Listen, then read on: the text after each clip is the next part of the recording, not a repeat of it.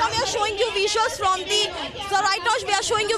the Jantar Mantar, as already the women of BRS and the leading women of the BRS, which is MLC Kavitha, has already reached her. She's sitting in between.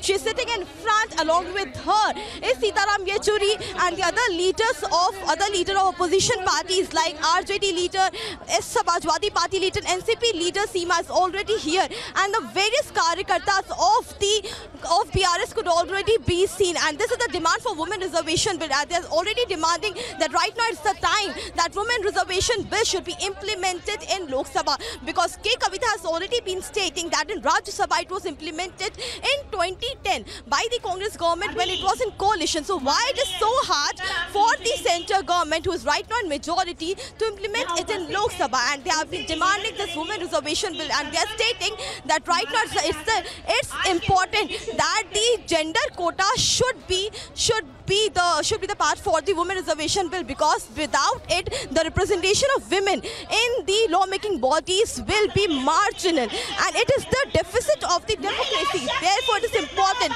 Right now we are showing you visuals at Sitaram Yechuri. Kavitha welcomes Sitaram Yechuri in this hunger strike. And it is a one-day hunger strike, as we are continuously telling you. And this is a one-day hunger strike which has been told that it will be from 10 a.m. in the morning till 4 p.m. in the evening. The permission which has been given by the Delhi police officials, and Kavitha has been stating that she has already invited 18 political parties, but what we are learning is that 16 political parties will be here, will be joining the protest, hunger strike with BRS leader Kavitha, because Congress has already decided to skip this protest and hunger strike. And now the ideology of Congress with BRS, what we are learning is doesn't ally, because right now what we learned is that we several times asked this question with Kavitha also, that whether Priyanka Gandhi would be coming or not, as you were already praising Sonia Gandhi that she implemented Women Reservation Bill in Rajya Sabha, but she had no answer to that, as she already stated that we have invited women from Congress. We have asked Mallikarjun Kharge to send a representative, but till now there have been no representation from the side of Congress. And what we are learning is that Congress has already told that they would be skipping this hunger protest.